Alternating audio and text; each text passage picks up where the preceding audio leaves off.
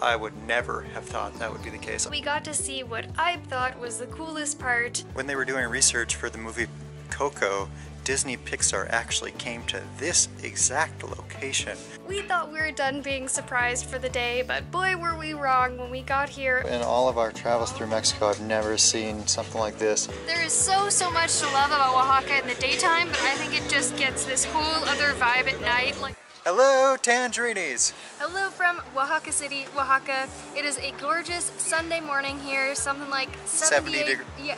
I think it's like 70. 70, okay. Well, it always starts off really cool in the morning, at least for the past like couple days we've been here. And then it warms up in the afternoon to like 80, so I've been really enjoying the cooler, not so humid temperatures compared to where we're living now in Quintana Roo. Yeah, it's been really nice to be able to walk around and walk places and yeah, I've been thoroughly enjoying that. Yeah, me too. So, what are we doing today? We are going to a few nearby towns that were highly recommended to us. Towns filled with some of the richest culture of Oaxaca, so I'm super excited. And by the end of this video, I also hope to be able to pronounce them all correctly. Not even gonna bother right now. I'd probably butcher the crap out of them. So you're just gonna have to see for yourself. Let's go.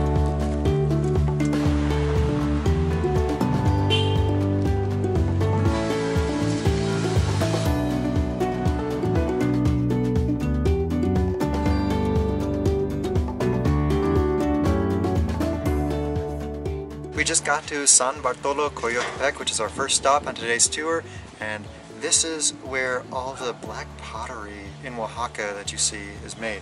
So we're about to see a demonstration of the process and what makes some blacker or shinier than others versus the brown type of pottery. I'm really excited because this is like, I feel like such a big part of Oaxacan culture. Learning about Oaxaca's pottery making process was totally eye-opening. I never would have imagined how much goes into just harvesting the clay and refining it, and that's all before they start working with it to turn it into pottery items. Here in this village there's a mine where they are able to extract the clay. Only men can visit the mine. Women are not allowed to visit. We quickly learned that it takes way more skill than you probably think to create each of these pottery items. It is a tedious process, and they use the traditional method to spin the piece on 2 discs by hand. There's no mechanical tools involved whatsoever. We watched this woman turn a literal hunk of clay into an almost finished work of art. Depending on the item's shape and intended purpose, it will undergo many steps of smoothing and drying and refining before it's ready to cook.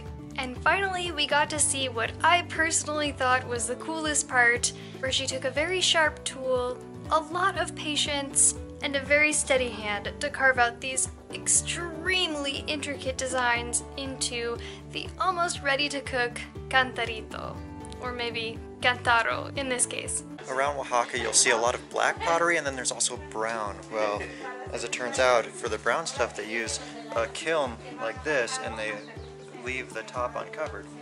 But when they cover the top, it keeps all the ashes in there, and it turns all the pottery black, which I would never have thought that would be the case. I thought for sure it was just black clay that they were using. Many pieces gets broken in the process, and that is useless anymore. They cannot reuse. So we don't have much space. We can never buy much stuff at all. So we're getting a little dolphin. Delfinito. The tiniest little fat dolphin. So cute.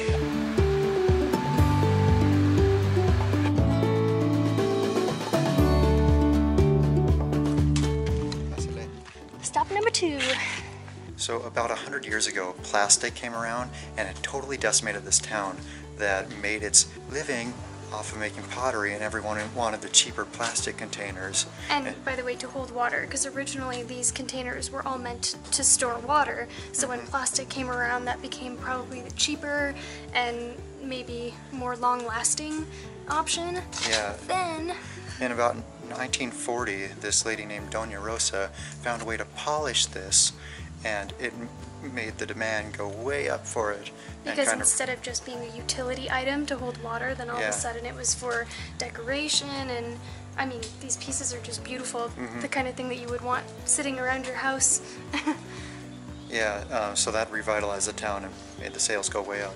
So every one of these little notches was carved out by hand. So much work went into that, and then to polish it, they have to go over it with a stone 3 times in every little small place. It's a lot of work.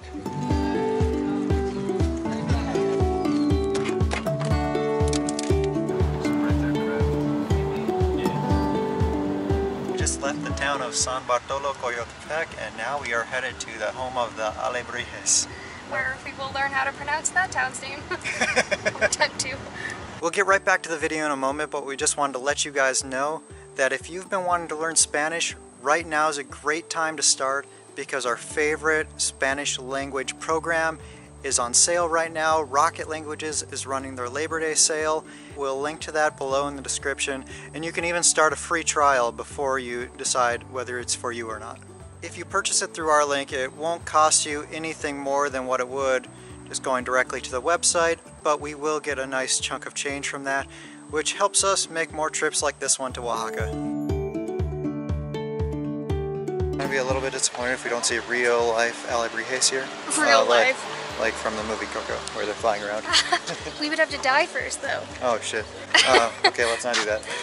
After arriving to the workshop of Jacobo and Maria Angeles, we got a demonstration about how they hand mix all the colors using parts of the sacred Coco tree. Its wood goes for the pieces, its bark, for example, to make colors. We use its sap to make incense, and we use the sawdust to fix the pieces. With white zinc, lime juice, and other natural elements, they can change the color of the copal bark to create an entire rainbow of colors.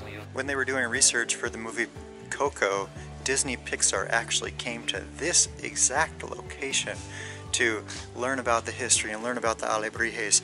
And one of the characters from that movie was actually the chef here.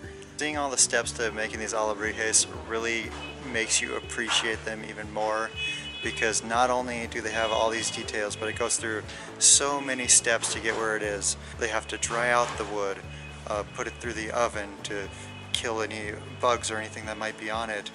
Then from there they go to a carving station where they carve all these intricate details of whatever animal it's going to be. And after the carving station, it goes to people who train for years and years and years to paint these alebrijes, and with these incredibly minute details. We got to see steps starting at beginner painters all the way up to their masters. Here where they're going to show them how to decorate for the first time, we are divided in 3 levels. One, for example, in this first table, which is beginners. The maximum that someone can take of time will be 1 year to pass level 1 to level 2. Seeing the shop they have in here, there's just so much detail. It's absolutely incredible. The prices are higher than most places around, but you can tell they're artists, and it really takes a lot of skill to get where they've gotten, and so many hours put into every single one of these pieces. This tour was probably my favorite thing that we've done in Oaxaca. This was a blast, and we learned so much. So now we're in town looking at various shops of different artists who make their own alebrijes, and I love these. We've got like Sassy Owl, who's like, hi! We've got Sassy Crab. I love this fox here. And this one, yeah. Oh, just the detail on all of these is incredible. Wow. What's your favorite? Choose a favorite now. No puedo. No puedo. We saw some more alebrijes at the park over here, so we're going to check those out. I just can't get enough of these. This whole town is alebrijes. One thing I really love about looking at these alebrijes is that not only are each one different, like the wood is carved in a different way, but each artist has basically their own handwriting that they're painting. So some of them are more floral, some of them have more patterns on them, based on the way probably that they've been taught, passed down from generation to generation. We're just about to leave the town of alebrijes, is what I'm going to call it right now, but before we head to the next destination where they make textiles, we're going to have a mezcal tasting, because our tour guides have their own mezcal that they produce. Mezcal is pretty common here in Oaxaca. It's a very artisanal thing. Lots of families produce it on a small scale. Here in Oaxaca there are more than 20 different kinds of wild agaves. The only one we cultivate is called espadín. This is a rare one, it's very different. It's a small agave and it's called tobalá. The characteristic of tobalá is a little bit sweeter at the end. Also it's distillated in potter pots, not in cooper pots. So that's add a smoother flavor, and also it's amber color because it has spent 6 months in barrels, in oak barrels, as the wines, no? So it's un mezcal reposado. It's a reposado mezcal. So please come here. Gracias. Gracias. Drink slowly, please. It's not a shot. Drink. And what is this that it's in? Is it like a seed pod? It's a seed pod from morro seed. Oh. And morro. Oh my gosh, we use bugs. morro for drink mezcal because don't have the smell, and also it is open wide so you can smell first. If you see me going like this, it's because these little Tiny bugs. love this wood that the alebrijes are made out of, and they're flying all over us. They love me. Very smooth. Get it off! Oh my gosh. They keep wanting to land on my eyes.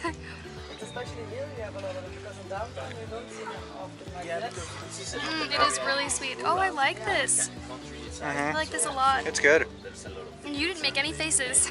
No, which if you know me, that means it's smooth. Here in Mexican traditional medicine, cedron leaf Oh are my very gosh, good it tastes so good. for stomach aches. It's very digestive. Oh, So I really like it. How about you? I love this. It definitely has a lot of herbal notes, like maybe lemongrass, mint. Both in taste and smell. This one is a lemon verbena, or cedron, right? Yeah. Where they put the lemon verbena plant in there to like infuse the herbal essences, and oh my gosh, it is one of the best, if not the best, flavored infused mezcals I've ever had. I really enjoyed it. Yeah. Now that we finished up with the mezcal tasting, we are headed just down the road to this town called Santo, Tomás, Jalieza. Santo Tomás Jalieza. Jalieza. Santo Tomás Jalieza. Where they use looms and they make lots of textiles. We thought we were done being surprised for the day, but boy were we wrong when we got here and learned about how these textiles are made. Get ready to have your mind blown by this craft. These women fasten a tie around their waist and weave intricate designs to create these incredibly intricate and amazing looking textiles. One piece takes an average of 7 hours a day for 3 days to complete, and then they only charge 300 pesos, which just seems absolutely bonkers to me for 21 hours of work, and of course that includes the materials as well. So naturally we had to go exploring and see what we might like to take home. So we've seen many things like this in our travels through Mexico, and these are definitely the cheapest prices we've ever seen. But you have to endure the bugs to get here, to look at them, to enjoy them. And I am enjoying this. This type of stuff is like my favorite thing in the world, just looking at all these artisanias. It's, oh. Does this remind you of anywhere? We've seen something similar to this in Ajijic. Chapala, to be exact. Chapala. ¿Y qué precio tiene estas cosas? Usted señala. 300. ¿Quiere ver uno? Sí. Oh, this is a nice tote. You know, I like this. Oh, you have a little Muñecas. Muñeca, muñequita. muñeca. Oh, sí. Muñeca. Muñeca. Para la playa. No sé. Pues. Muchas gracias. Gracias. In all of our travels through Mexico, I've never seen something like this on the end of a belt, or No. in this case, it's to tie the bag. I love this. Oh, I'm so happy. She's distracted right now, and I'm gonna go do something without her. Oh, no. You know what time it is. El Centro of El Centro. Oh, there's a nice echo in here. All right, let's go see what Maddie's up to. Caca! Caca! Total betrayal. We're done. I don't know if she's serious or not.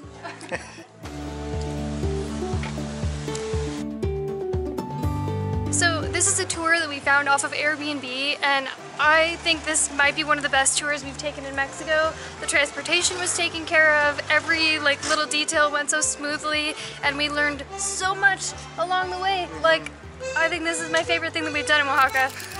What do you think? Yeah, for me particularly the alebrijes part of it. I thought that was so cool. Yeah, I don't know that I can pick a favorite part because I liked it all a lot. Hopefully you guys had fun coming along with us and seeing some of the culture and history, the background behind the scenes of what makes Oaxaca so special. The more I see of it, the more I love this state and city. So we paid about 50 bucks a person for that tour. Just not having to deal with the transportation and getting driven around in a nice SUV all day long. Air-conditioned SUV, by the way. I think that alone could make the tour worthwhile, but it was so much more than that. Oh yeah, I mean that's just one element of what made this such a great experience. Oh gosh. So our guide from today recommended that we check out this place called Mayordomo, I believe, Casa Mayordomo, for some traditional and authentic Oaxacan food. So I'm very excited. This has been a fun-filled day, but long, and we haven't eaten anything. Above me is some of the most, probably the most impressive papel picado, or cut paper that I've ever seen in so many different colors, completely covering the ceiling. So with this dish, I got chicken and mole, and I could choose between red mole and black mole. They brought this out, I thought for sure it was black mole, so I asked, but it is indeed red mole. And it is so flavorful, I love it. I'm surprised you've been loving mole so much, because you tried it somewhere and you really did not like it. I've tried it a couple times before and I didn't like it at all. So Oaxaca just does their mole. Well. And I got memelitas, which I'm really digging here. They're somewhat like sopes, which I also really love, but I think the difference might be that they have a base of beans instead of like a red sauce or something, and then probably some type of crumbly Oaxacan cheese on them. Very good, made with a corn base. And I got crema de elote because that's just what I'm all about. I love corn, I guess. Is it good? Yeah.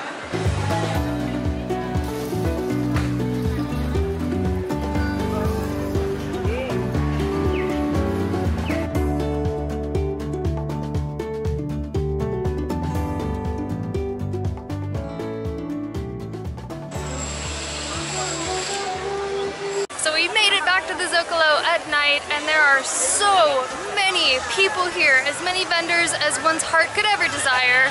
It's a Sunday night. Sunday night, so probably as busy as it gets, unless of course last night was busier. But there's like a concert going on, tent set up of some kind. Everyone's selling anything that you could possibly think of. Tons of people came out along the big walking street here.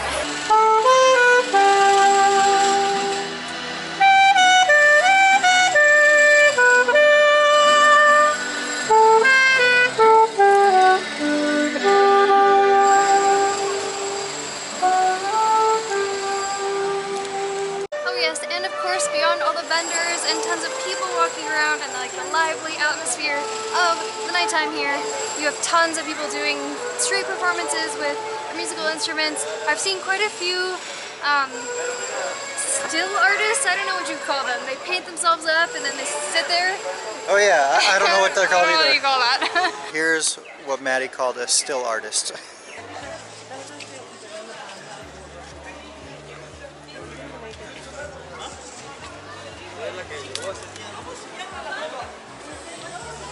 Gracias. What do we win?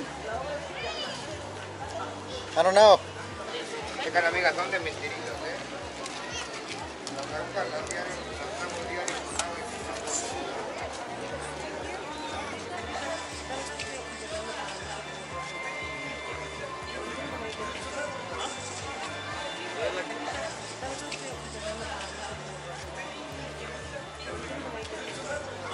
There is so much to love about Oaxaca in the daytime, but I think it just gets this whole other vibe at night. Like I would not expect a city like this that's so rich in culture to have a nightlife. Like you go walking up and down the streets, there's quite a few bars and kind of like club-looking places, and then of course all this stuff that people just come out at night and sell anything they can think of, anything they have to sell, and then performers like this as well. It's just like, whoa, you wouldn't expect that.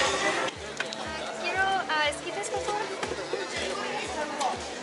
Con chile, limón, mayo. mayo y sal. Mayonesa, queso, Así. con todo, mayonesa, queso, picante. Un poquito de mayonesa, no picante, limón, Queso, queso, por favor. ¿Qué precio tienes? ¿de los dos? 55.